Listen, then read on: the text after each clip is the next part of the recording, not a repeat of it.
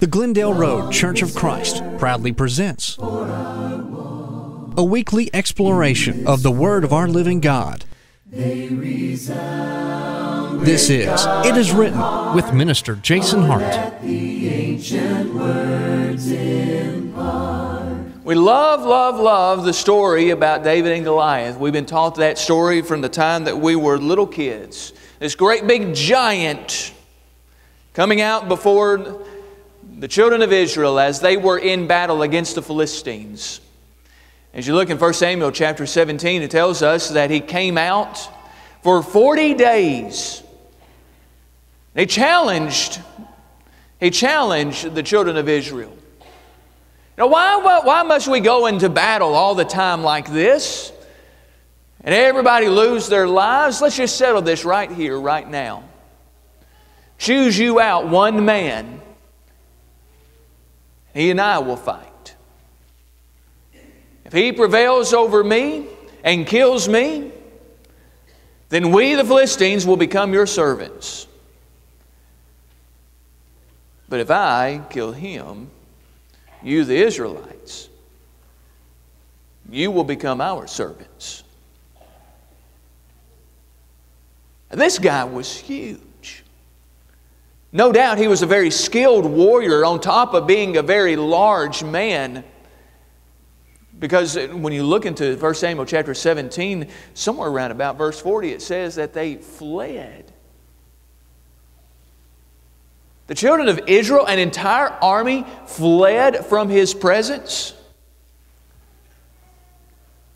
How interesting it is that we then find a little boy, well, probably a young man, who comes and he sees the entire scene and he wants to know. What's to be done for the man that does this? That kills him in a one-on-one battle. His brothers, they didn't think too much about it. But as David was looking at the situation, he kept seeing, there is a giant.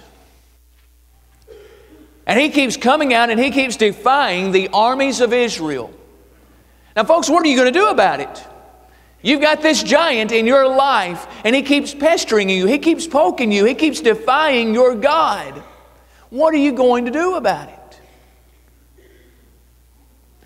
Now, we all have a struggle, don't we? I guarantee you every single one of us has some type of giant struggle in our life. Maybe it is a sin. A sin would we just keep coming back to over and over and over and over again. And it's always because of the same temptation. This little thought over here, or this little thing over here, or something that we see over here, or a feeling that we're experiencing, we just keep coming back to it. It's something that we have come to crave. Now, maybe there's something physical that we're having to deal with. We consider it to be a giant in our lives. You know, Paul had a thorn in the flesh. We don't know what that was. Maybe it was a physical ailment. Some said that Paul had bad eyesight.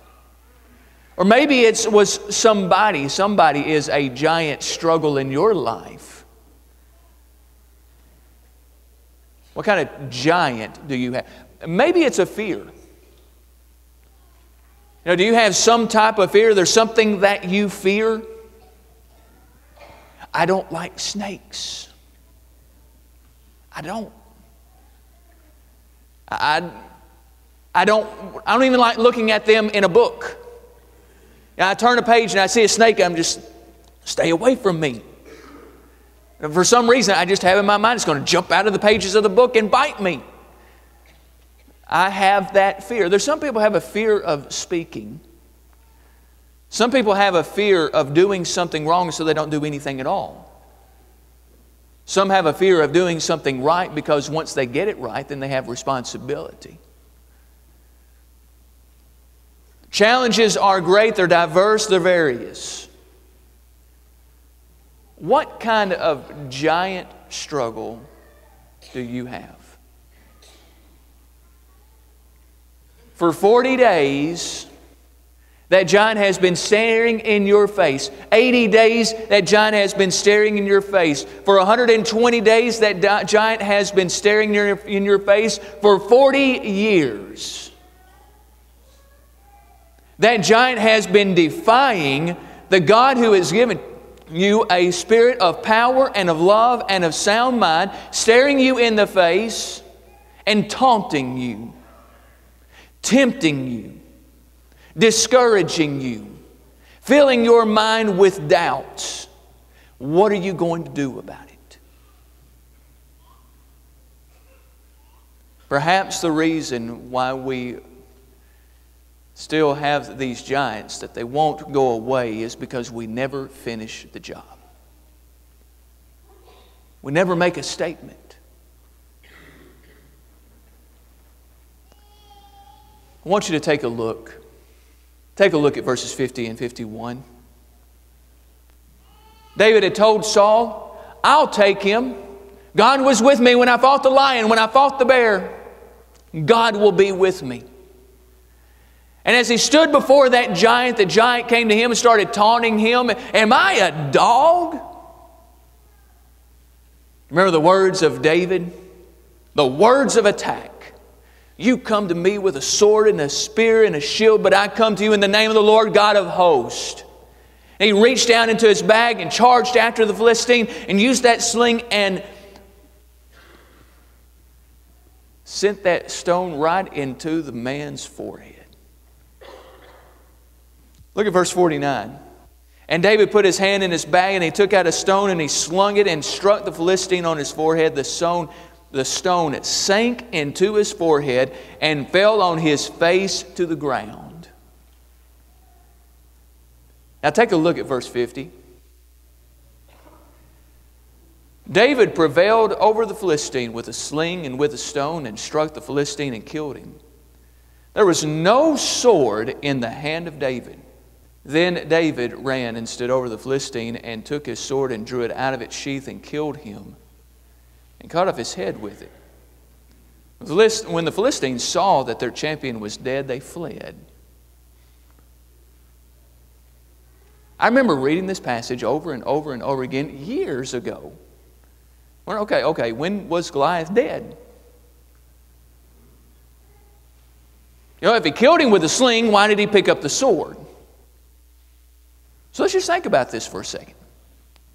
Why did he do that? The stone sunk into his forehead. He slew him without a sword in his hand. So why did he go stand over the giant and pull out the giant's great big sword and cut off his head? Why did he do it? To make a statement. To finish the job. Do you see what happened after David took the sword? The Philistines fled. The giant, Goliath, was not the only giant in the story. The Philistine armies were too. David needed to finish the job. You can almost imagine the hillside filled with the Philistines as they were looking down as David charges after the giant and that stone sinks into his forehead. Just the silence. The questions going on. What just happened? Come on, Goliath, get up. It's just a stone, Goliath. You've got this, Goliath. He's just a little boy, Goliath. Come on, Goliath, get up, Goliath. From a distance, there's no doubt in my mind the Philistines were looking down and thinking, this man's not dead. He's our champion. He can get up at any minute right now and he will slay that little boy. So what did David do? He clarified the situation. He finished the job. He made a statement. Let's go back to the book of Joshua. The book of Joshua, in Joshua chapter 6 and chapter 7, we find the children of Israel. They're walking around the city of Jericho. And on the seventh day, they had walked around that city 13 times. And they were told, all of the gold and the silver, all the good things of the city are to be brought to the Lord, to the treasury. And there was one man by the name of Achan. After the walls had fallen flat and the children of Israel charged into the city, he went thumbing around and he went looking around in the city, and he came across a robe, a wedge of gold, and some silver. A little later in chapter 7, he even admits, I coveted and I took it, and I hid it under my tent. He did something that he was not supposed to do. What was supposed to be devoted to the Lord, he took to himself. So the children of Israel, they don't know what's going on. They go and fight against the city of Ai, a petty little town. Nothing to it. They experienced a great defeat. Joshua and the elders, they get down on their hands and their knees. They put ashes on their head, and they want to know what's wrong. Somebody had taken some of the treasure. So Joshua goes tent to tent. I don't guess you can knock on a tent. Pat on the tent, wanting to find out, where is this treasure? Until finally he comes to Achan's tent and he asks him, did you do this? So Achan explains the story. Joshua sends some men into the tent. They uncover the tent. They find the treasure there. Everything's been exposed. Everything has been revealed. They found the treasure. Everything is fine, right? Then they take the treasure that Achan had taken, Achan and his family, to the valley of Achor, and there they stoned them and burned the elements and buried them there. If they uncovered the treasure, why did they stone Achan? They finished the job. They made a statement. Turn forward to Matthew chapter 4. Jesus has been immersed. He comes up out of the water. He's led by the Spirit into the wilderness, and there he is to be tempted for 40 days and 40 nights as he is fasting. Jesus is feasting on God. Satan comes. Matthew gives us the impression that this happens at the end of 40 days after he had fasted. Luke gives us the impression that Satan tempted him the entire 40 days. Luke chapter 4. But at least at the end of the 40 days, there were 3 temptations. Satan comes to Jesus and tells him, I want you to turn this stone into bread. Jesus tells him, man should not live by bread alone, but by the word of God. So Satan comes and he gives him another temptation. He takes him up onto the pinnacle and says, throw yourself down and see if the angels do not scoop you up and save you. And Jesus tells him again, it is written, you shall not test the Lord your God. And one more time, Satan comes to him and he gives him another temptation. He takes him up into an exceedingly high mountain and shows him all the kingdoms of the world and says, if all of this can be yours if you'll bow down and worship me. Remember what Jesus did? He resisted him another time.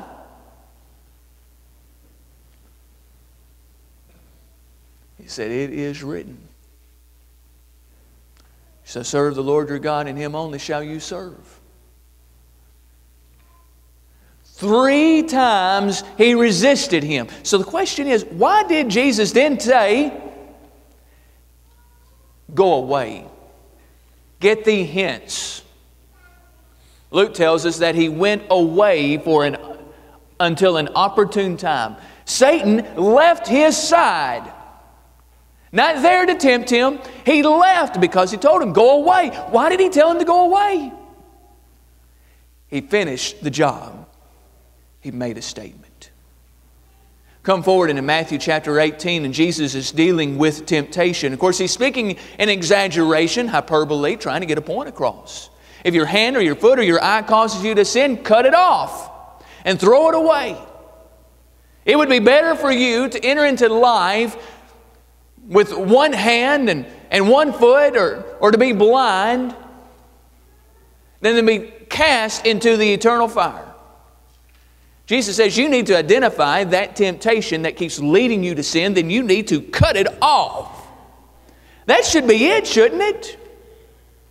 So why does Jesus say, now you need to throw it away?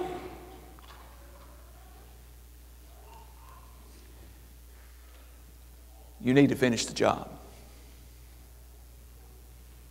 You must make a statement. It's not enough for you to stuff it into a closet. It's not enough for you to put it up in the attic. It's not enough for you to sweep it up under the rug. Jesus says you need to clean it all out. Get rid of it.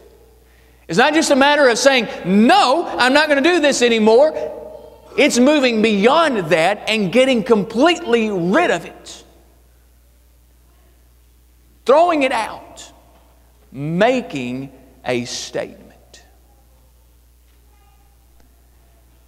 Now, in a perfect and ideal world, that would all make sense. That we could somehow have a temptation and make a statement.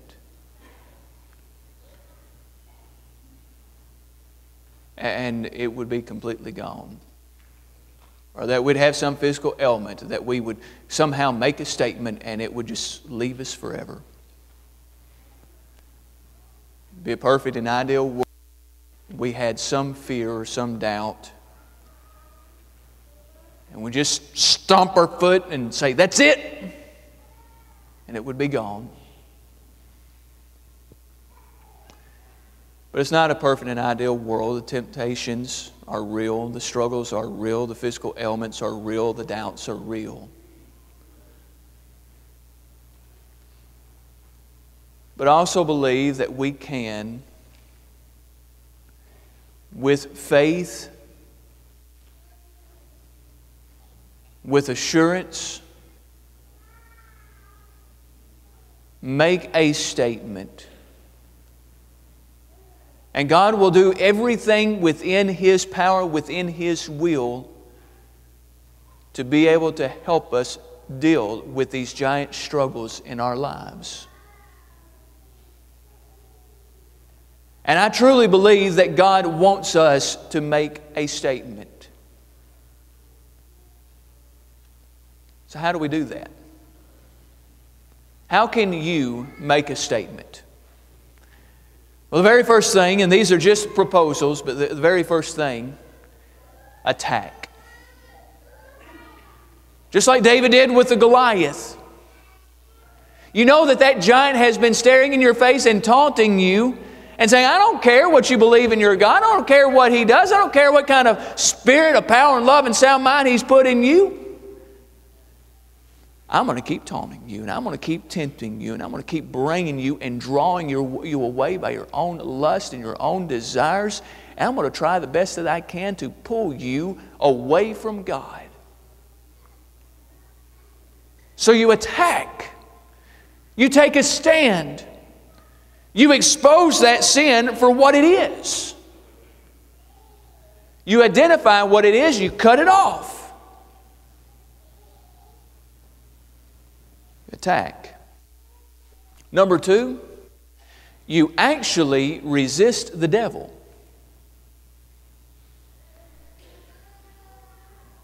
Now, I remember a long time ago thinking back to Jesus while He was in the wilderness after He'd been tempted those 3 times.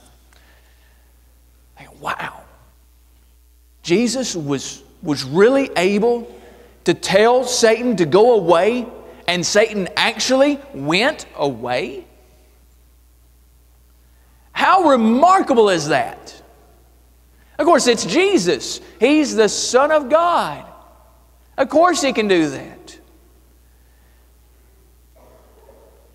I don't know why it took me so many years before I finally read it and it was clear in my mind. James, the brother of Jesus, says, you resist the devil and he will flee from you.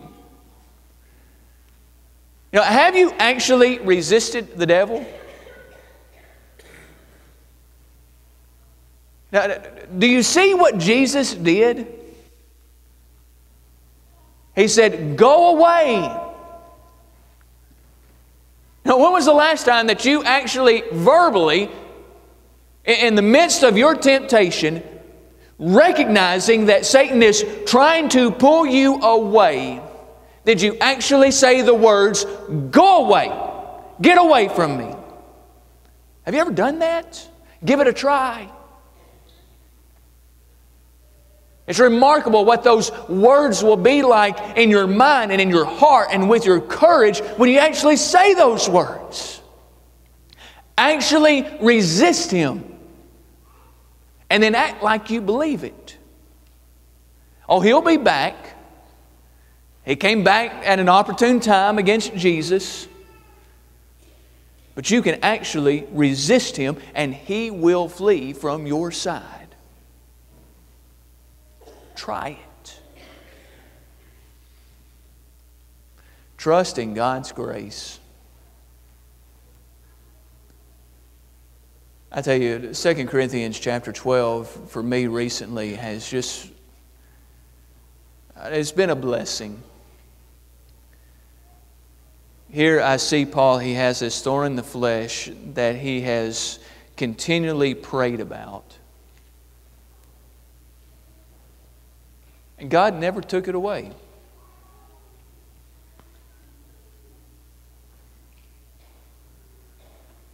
But you know what he did do? He said, Paul, my grace is sufficient for you.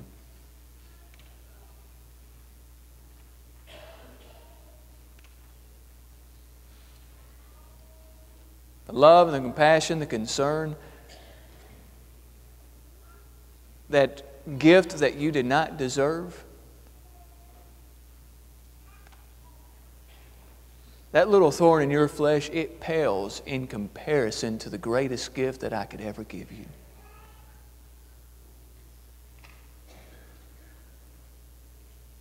Looking for something to empower your thoughts, if you're looking for something to empower your compassion, if you're looking for something to empower your strength to overcome your weaknesses, look to the grace of God. You won't find a stronger power that is available for you, a stronger motivation. You're looking for something to bring some cheerfulness, some happiness to your life, some glow, some warmth. Look to God's grace, because He always says, my grace is sufficient for you. And it wasn't just to Paul that He says that. He says that to you. He says it to you. He says it to you. He says it to me.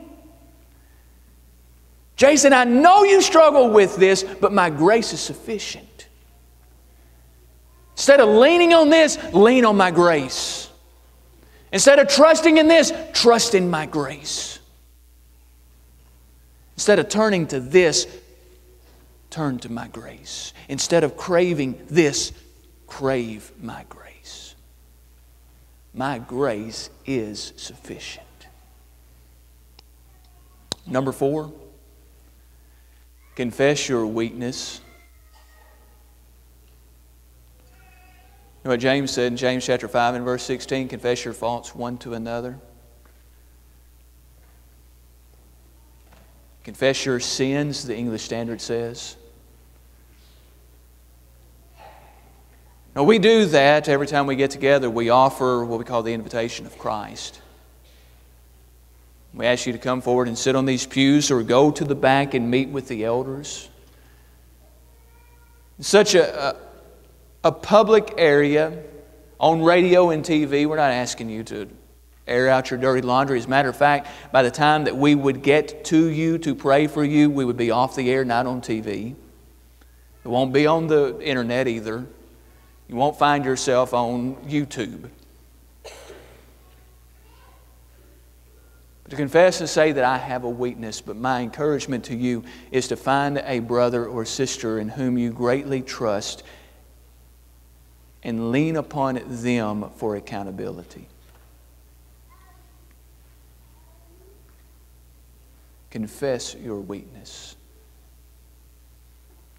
As Paul said, for when I am weak, then I am strong. Last of all, fill the house. Luke chapter 11, verses 24 to 26. By the providence of God, I came across this passage this week and I just looked at it and thought, wow, this is great. So go ahead, open your Bibles up. I want you to look at it. Luke chapter 11, 24 to 26. There are several different lessons that can be learned here. Now Jesus is teaching about demonic possession. There is a deeper lesson here, very spiritual, in reference to Jesus' purposes and His church. But there's also a lesson for us here morally too. There's a moral in this story. Jesus says, when the unclean spirit is gone out of a person, it passes through the waterless places, the desert places. It's seeking rest. And finding none, it says, I will return to my house from which I came. And when it comes, it finds the house swept and put in order. Then it goes and brings 7 other spirits more evil than itself, and they enter and dwell there. And the last state of that person is worse than the first. Let's try to put it in some different terminology. Man decides that he's going to get rid of the mice that are in his house. And so what he does is he begins to set up traps. And the mice recognize these are traps. This is poison. We've got to get out of here. And so they go out into the field and they start searching for someplace else to live, but they can't find it. So they come back to the house. While the mice were gone, the homeowner begins sweeping up and cleaning up and tidying up everything. Once the mouse comes back and he sees that everything is clean, he goes out and he finds his friends. Come check this place out. They come back and inhabit the house. That man's probably thinking, I should have gotten a cat.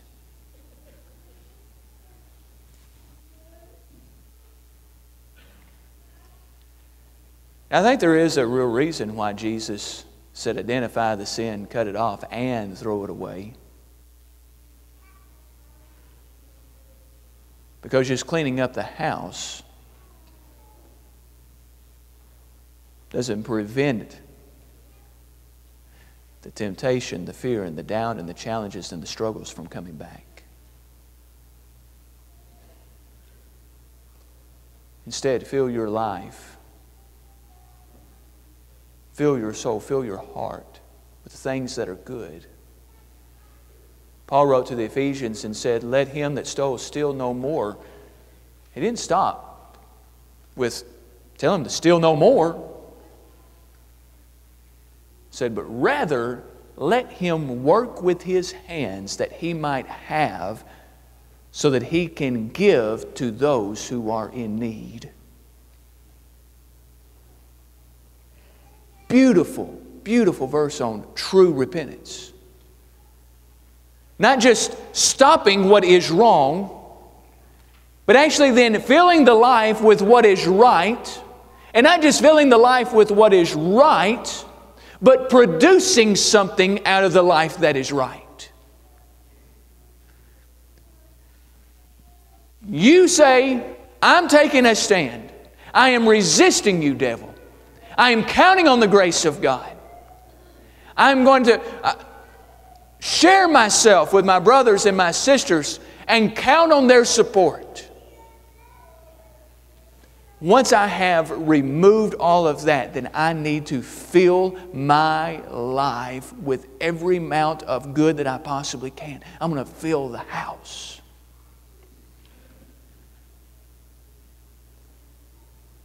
That's how I'm going to make a statement. I once did this, but now I'm doing this. It's a higher road.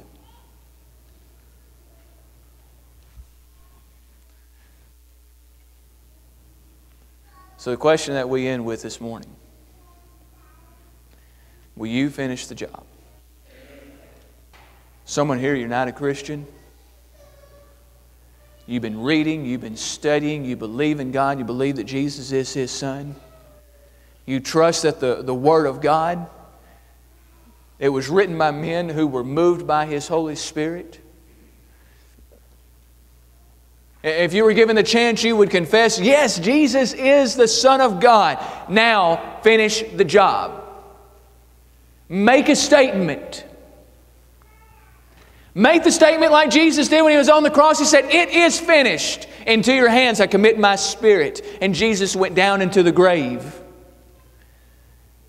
You know what you do in repentance to make a statement? You say, it is finished. This whole life is done. I'm through with it. I'm putting it away from me. God, into your hands I am committing my spirit. And so I am going to be buried. I am dying. And when you do, you know what the result is? You will be empowered by the resurrection of Jesus Christ from the grave to stand up and walk in newness of life. Grace of God covering your life.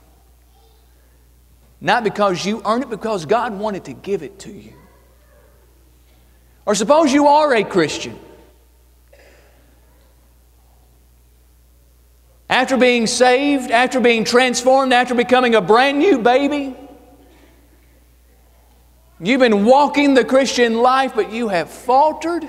And you keep fighting back, and you have faltered, and you keep fighting back. You faltered again, you keep fighting back, until finally you're just exhausted.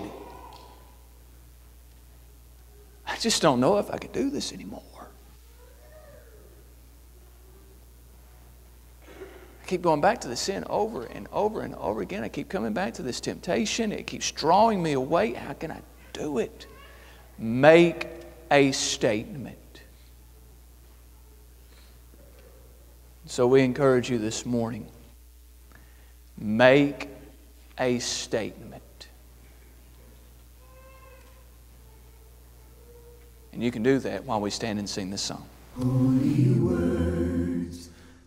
This has been It Is Written, presented by the Glendale Road Church of Christ. We welcome your visits and communications at any time. With God's own heart, oh, let the ancient word